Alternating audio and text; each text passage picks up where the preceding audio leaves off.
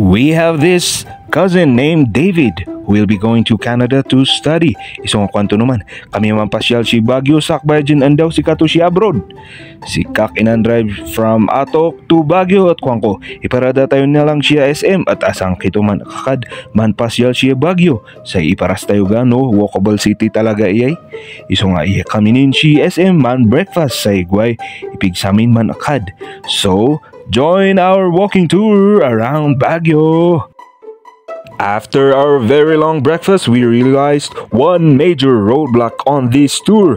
We don't know where to go. Even though we are from Atok and it's near Baguio City, we don't usually go to Baguio and do touristy things. And now we are trying to become tourists.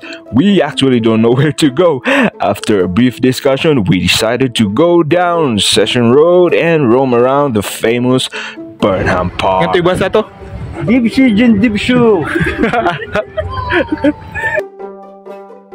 So here we are, pasyal-pasyal si Burnham.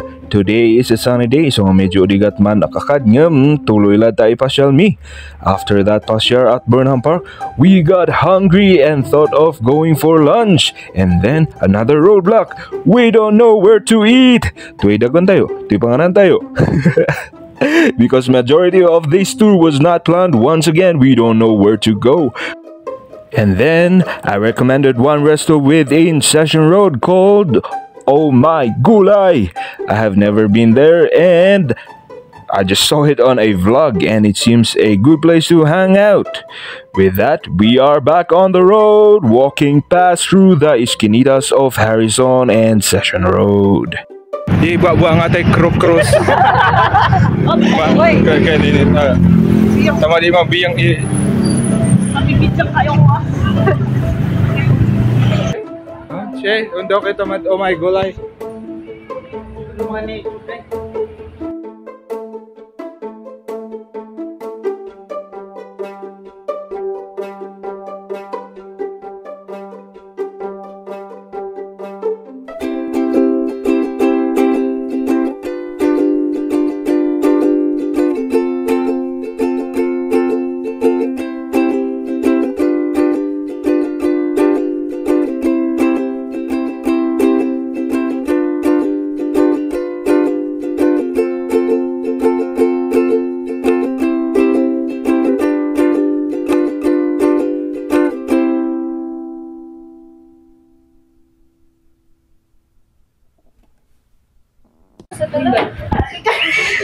Kas ano akad mo di? Yes, mayat. Dayat kaga. 550 calories. 550 calories yun, no? Ikaw may, kas ano nga? Okay na. Okay na, naka-sweater pala ko ah. Ikaw may, kuni. Ayaw. Todes na. Tahan. Hi.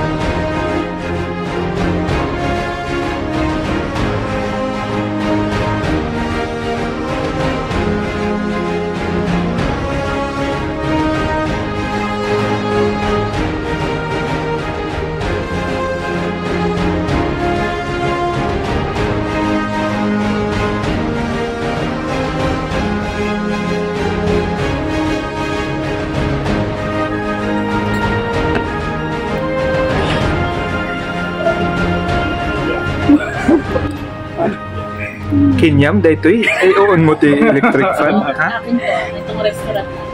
Aman mo yaris tawa. Mo in on air. Ang siya ba tinaisudat siya man dun? Bawal.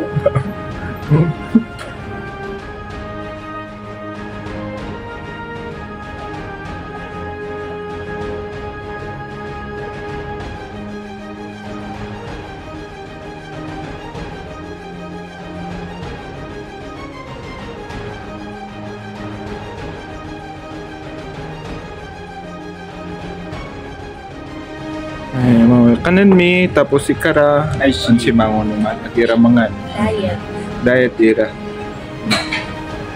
namis ngani Waldo Bonifacio Ay, Waldo Bonifacio Festo. Bonifacio Waldo Festo. May tiago to Pesto. Pesto. I like pesto. Mayat yagog to, Very, very to. Oh, good. Very pesto. Iman. Pwede agog to, pwede agog. Nato ka rin man to. Sisig. Saksakan. Saksakan ng sisig. Sama na sisig.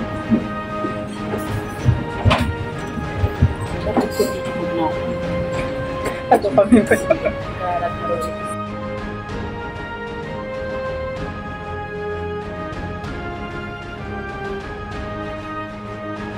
Amen. Itadakimasu. いただきますよ。おいしいまだわからない。はい。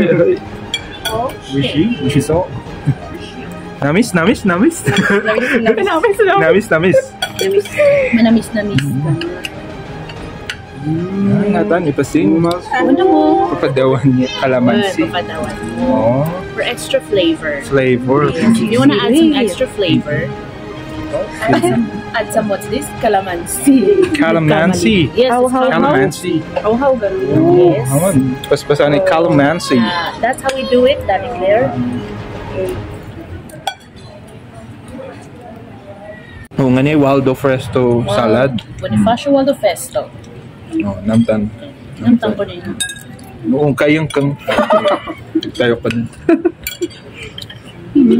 May? Ayan, patatas. Ganun naman sa vlog ka. Di mo pa natitikman. Nagpay lang na ikuwit siya. May? Ah, okay. Waldo Festo. Naksyang kami mango. Oh. May? Oh. Naksyang. Tapos si Karen. Shall remain Siya lang. there.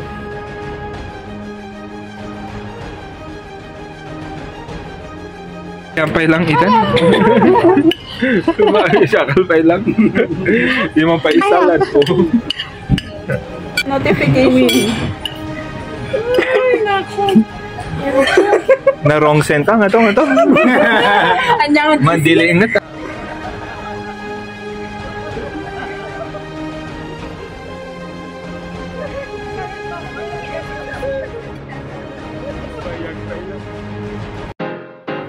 With this short tour of Baguio City, I realized these things. Number one, Baguio can be a walkable city. You can discover new places to explore by just walking around the city and not going through the long lines of traffic jams there. And number two, even though we live near Baguio and it's our city and think we know this place, we still end up not knowing where to go. Just like what happened to us. Maybe adulting life is like that. You think you know your life, yet you still end up at a stage where you will ask yourself where to go next. So there. Cheers to you, cousin David. May you have great walking tours abroad. Call us.